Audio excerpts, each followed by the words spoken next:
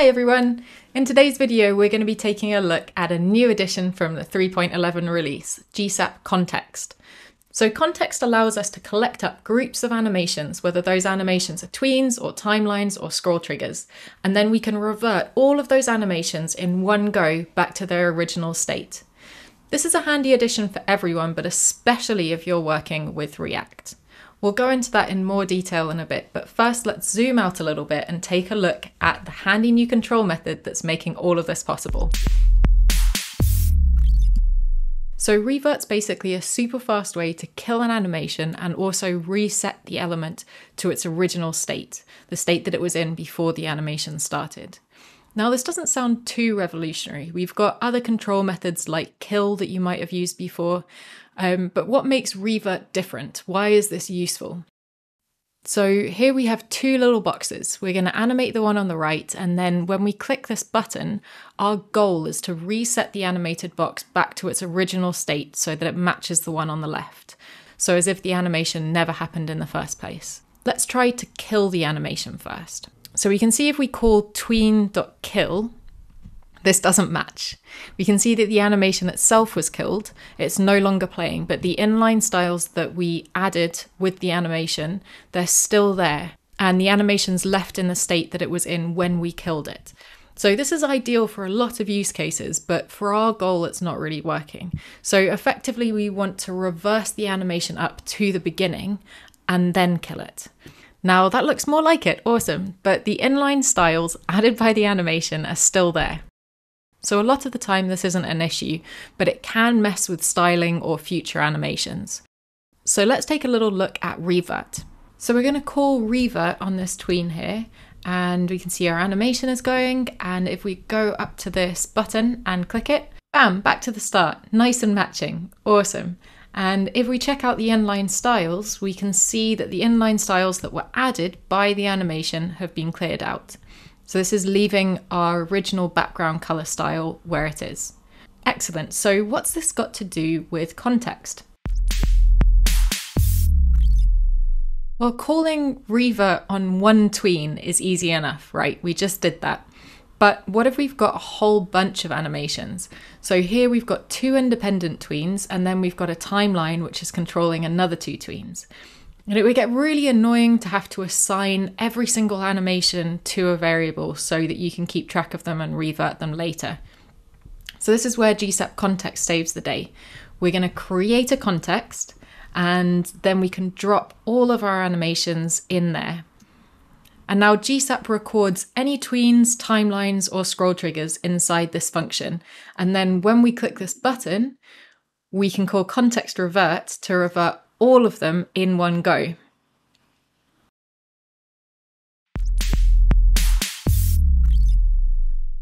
In React 18, apps that are wrapped in strict mode run some extra checks in development. So these checks make sure that your effects are properly cleaning up after themselves. If we look in this code pen, we can see that the console log fires twice. Now, basically what's going on here is that React is remounting each component. The DOM and state themselves get preserved, but all effects are going to fire, and then they're going to clean up, and then they're going to fire again. Now, this can cause unexpected results with from tweens because they're immediately rendered, so it's really important to handle this behavior correctly. Now, if we take a look at the guidance on React's blog, they say that we should use the cleanup function to reset any animated element to its initial state. So you can see where revert and context are going to come in really handy here. So we've just got a couple of tweens here. That's easy enough to clean up individually if you like. We can just call revert on each tween. And then if we refresh this, we can see that our from tweens are working as expected again. Awesome.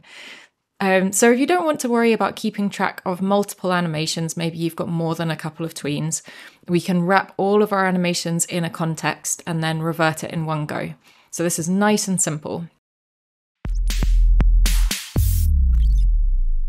Another really handy thing with gsap's context and React or any other component-based system is the optional scope parameter.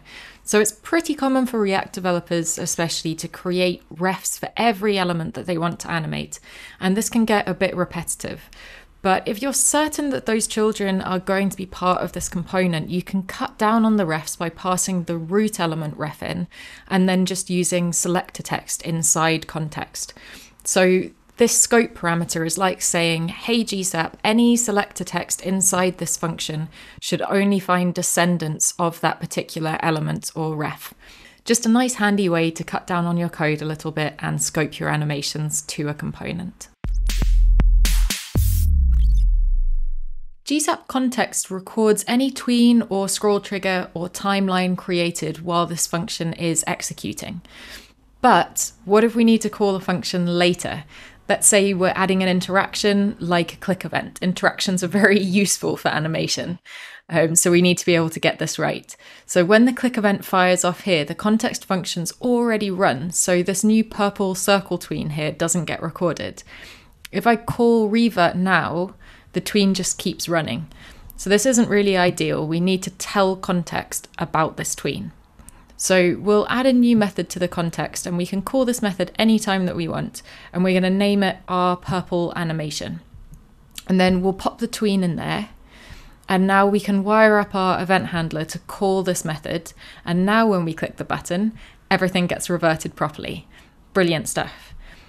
So you can add animations to a context outside of this main context function too. So if your animations are all scattered around your code base instead of just in one file, you can still keep track of them all in one context. So we'll add the box animation here, and then we're also going to add a named method for the purple animation so that we can call it later. And then bam, all grouped and revertible. Lovely stuff. And that's it for today. If you're working with React, we've got some handy guides over at greensock.com/React. If you get stuck with anything, make sure to pop into our forums. Catch you next time, folks. Until then, have fun and happy tweening.